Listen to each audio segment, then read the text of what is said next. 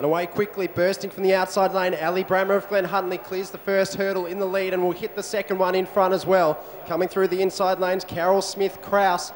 And it looks like now that's Krause from Southwest Athletics moving into second place, just clear of Smith of Diamond Valley, but out in front now.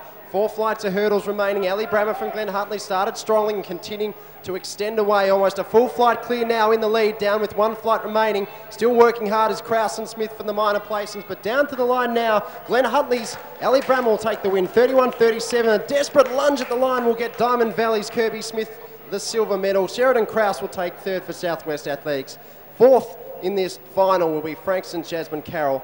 The time 31.35 officially there for the winner from Glen Huntley into a 2.2 headwind.